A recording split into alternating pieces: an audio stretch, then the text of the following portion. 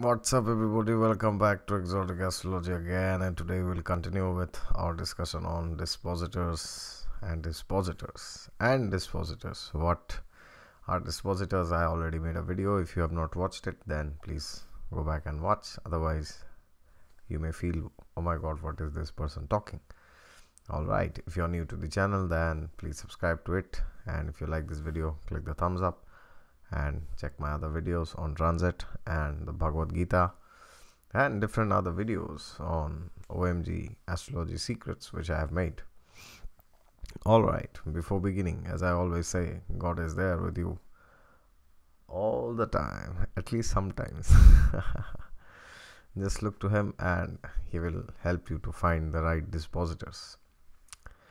Well, dispositor, as per definition, is the ruler of a sign where a planet is placed. For example, if Jupiter is in the sign of Cancer, then Cancer is ruled by the planet Moon. Therefore, we say Moon is the dispositor of Jupiter.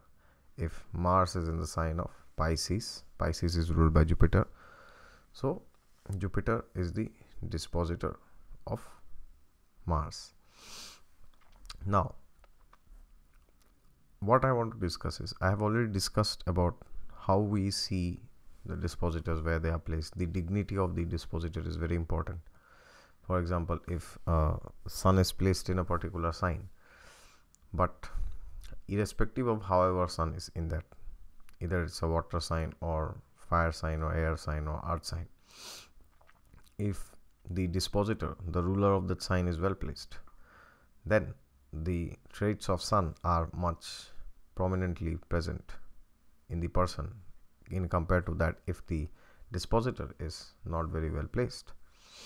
Now, what I want to discuss here is, suppose Venus is the dispositor of Jupiter. Venus is the dispositor of Jupiter, means Jupiter is either sitting in Taurus or Libra, because then Jupiter is sitting in the sign ruled by Venus. So Venus is the dispositor of Jupiter. Then what happens is, see, it is like zodiac sign is like your home and planet is like you. That's the difference. So for example, if Jupiter is sitting in the sign of Taurus or in the sign of Libra, then it means that Jupiter is sitting in the house of Venus, and Jupiter is affecting Venus that way. It is getting affected and it is also affecting Venus. Not only the dispositor affects the planet. For example, dispositor means if Jupiter is sitting in the sign of Venus, either Taurus or Libra, then Jupiter will behave as if it is like a Venusian Jupiter. Do you understand? That means whenever it comes to spiritual pursuits, which is Jupiter, he will be more concerned with his finances and he will be more concerned with his marriage or family rather than going towards God. His expansion, his conception of what spiritual life is will be totally based on his material calculations. For example, if Jupiter is placed in signs of Venus, then the person will only take to spirituality if there is a major calamity in his life. If his Venusian things are hampered, only then he will take. Otherwise, he will be like, why do I need to go to God? I am happy here. So that's how Jupiter behaves. But now let us see how Venus will behave. For example, if Jupiter is sitting in either in Taurus or in the sign of Libra, which both of them are ruled by Venus, then whenever we study Venus, we have to take Jupiter into account, because now, see, it is like you are like the dispositor, you are like Venus. Now, Libra and Taurus are the signs ruled by Venus, which means both of them are like the home of Venus. Yes. So now, suppose you have gone to holiday. You have gone to Paris, suppose, to see the Eiffel Tower. But if you come to know that in your home there is a good person who is sitting there, then what will happen? You will feel much better, right? Or if you come to know that in your home there is a terrible enemy sitting there, or a terrible malefic, then what will happen? Even if you are outside, you will feel very miserable. Yes? Do you understand? No? Okay, I will explain. For example, if Mercury is sitting either in Taurus or in the sign of Libra, then Venus is the dispositor of Mercury. And Venus and Mercury are natural friends, and Mercury is also a natural benefic. Then what happens? Then Venus will be wherever Venus is placed. Suppose Venus is placed anywhere in anybody's chart, then Venus will be able to perform much better, because now in his home a benefic and his very good friend is sitting. That Mercury will try to color Venus. That Mercury will try to help Venus, because both of their biplanetary relationship, they are friends. On the other hand, if there is a planet like Sun or Mars who is sitting in either Taurus or either Libra, then you will always notice that these people, whenever it comes to relationship, they are too much egoistic, or they are too much dominating, or they will try to force the other person to do something, and they will try to get things done from the spouse, or force them to do what they want them to do rather than seeing what they want, because Sun and Mars represent those kind of authority, power, submission, these traits. Now, because Sun or Mars, if they are sitting in either Taurus or Libra, then these traits will play. So this is how you know about the dispositors, and how the planets sitting in the houses of the dispositor will color them. Their effects will be there, because see, whenever we say dispositor, what it means basically, disposit means to put, right? So when we say that Venus disposits Jupiter, then Venus is the planet who is carrying the energy of Jupiter. You understand? Whenever Jupiter is in signs of Venus, Venus is carrying the energy of Jupiter. So it is like, suppose there is a person who is sitting in your home. Yes. Then not only is he getting affected by the energy of your home, you are also getting affected by his energy. Do not forget that. People will always say that the planet affects the sign or the house which it sits in. Oh, sorry, people say that the sign or the house where the planet is sitting. For example, the Sun is sitting in the sign of Aries, which is its exaltation. Then the sign of Aries will affect the Sun in a good way. Sun is sitting in the sign of Libra, it is debilitated. That means what? Libra is affecting the Sun. Yes. But people don't say this, that the planet which is sitting in a house will affect the dispositor. So for example, what you will often see in your astrological journey is, if the planet Ketu is situated in either Taurus or Libra, then what is happening? Venus is the dispositor of Ketu. Then Venus is carrying the energy of Ketu, because it is dispositing. Now Ketu is sitting in the house of Venus, so whenever it comes to Venus, Ketu will always act. That means whenever it comes to relationships, the person can undergo some level of frustration or some level of confusion, because Ketu is that headless planet which doesn't know what to do, when to do, where to do, how much to do, how much not to do. Yes. Therefore, and it is also spiritual wisdom. So not wisdom exactly. It is kind of the yogi who goes after spiritual wisdom when he doesn't find fulfillment. So if Ketu is placed in the signs of Venus, then what happens?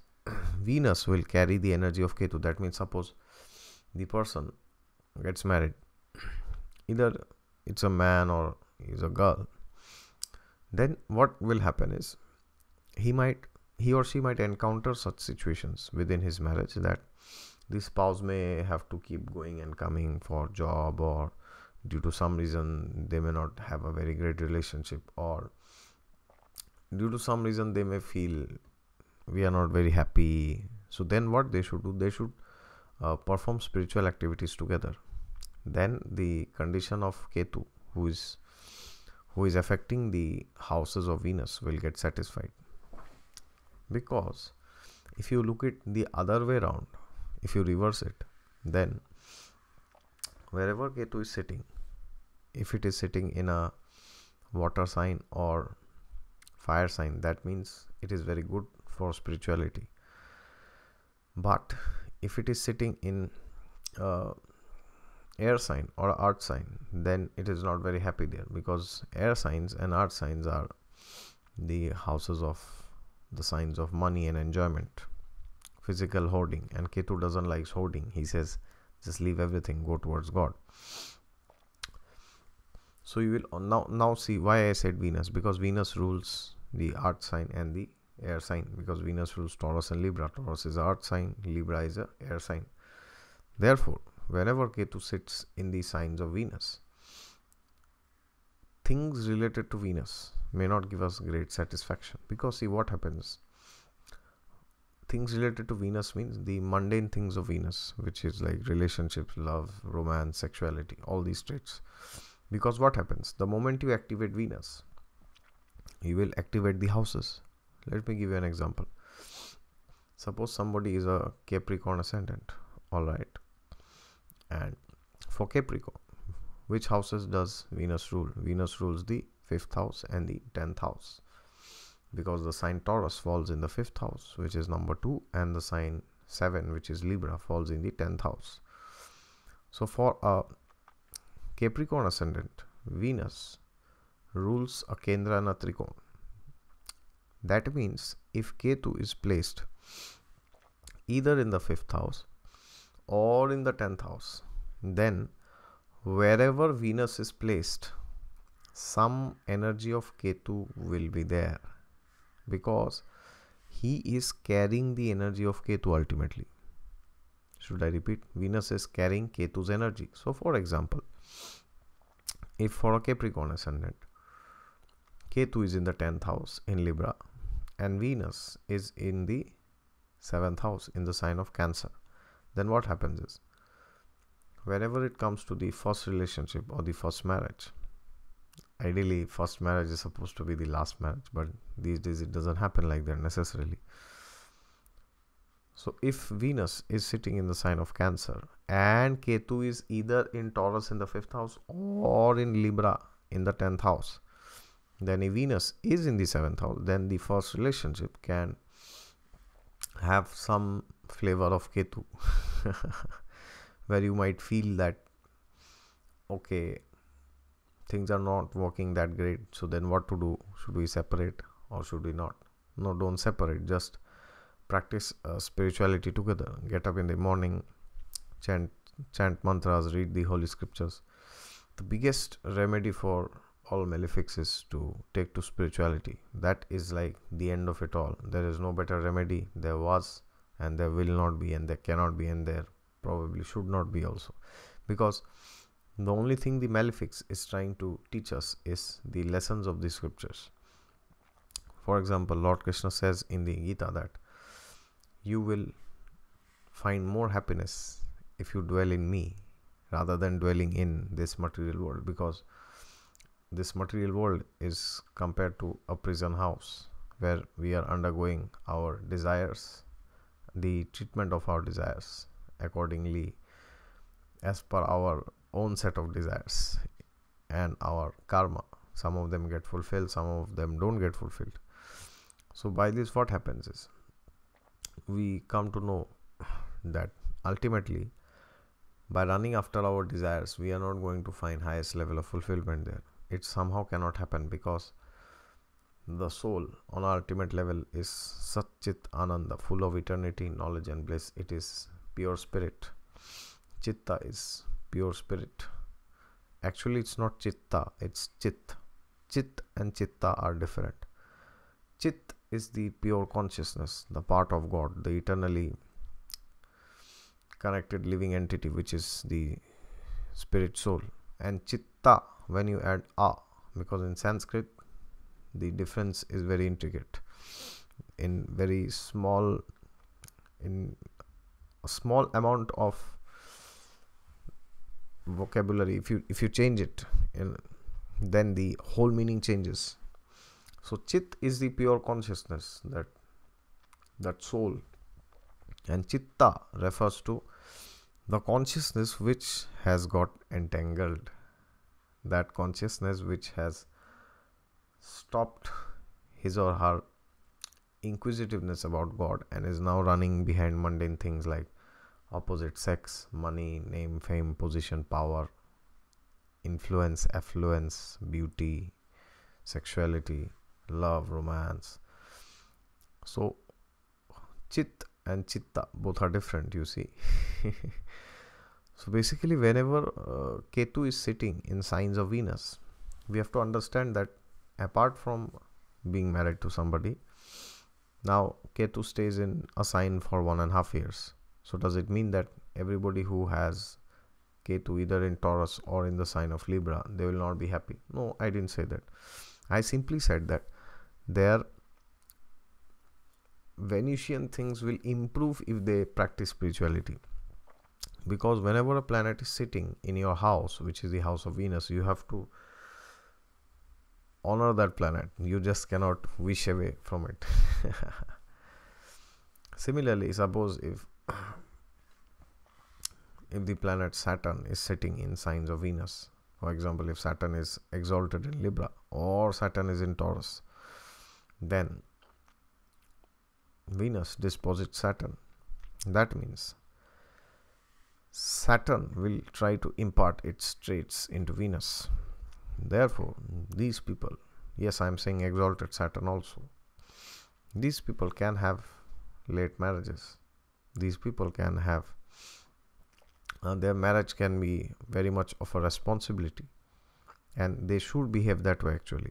So for example, suppose Saturn is in Taurus or it is in Libra, and there are certain difficulties in your marriage or your relationships, and you are feeling that no, I cannot continue this relationship, it's becoming very difficult. Well, then stop. Even if you go to another person, it will still be like that. It doesn't mean that you cannot be happy. It simply means that you have to take responsibility for your actions. You cannot be in cloud all the time. You cannot be on a honeymoon mood all the time. Because now Saturn is the planet of restriction, duty, commitment, structure, discipline.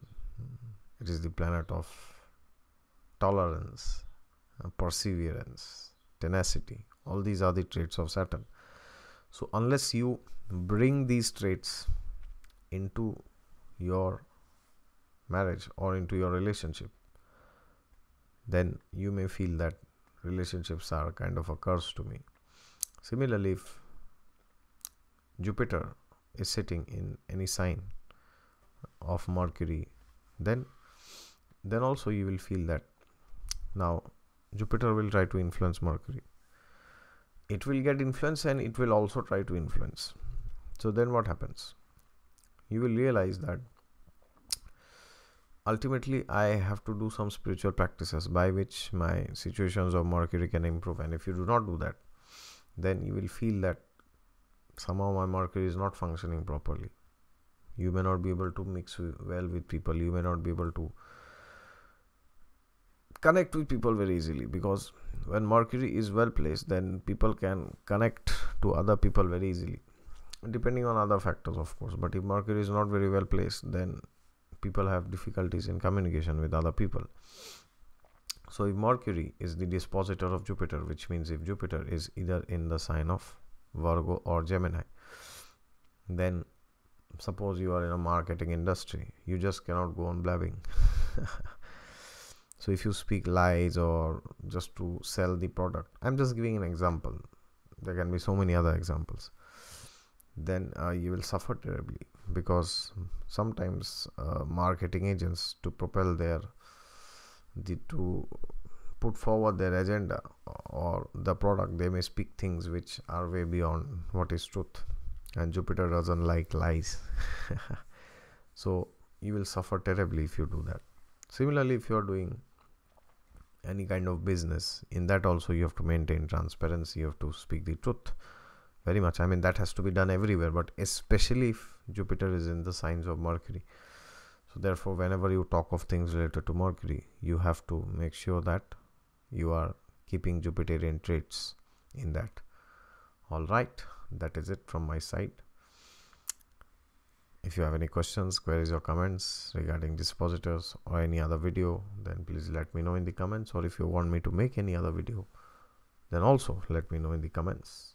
And if you like this video, click the thumbs up and share it with your family, friends and loved ones. All right, with Dispositors here, wish you good luck until next time with another video. Bye bye, see you.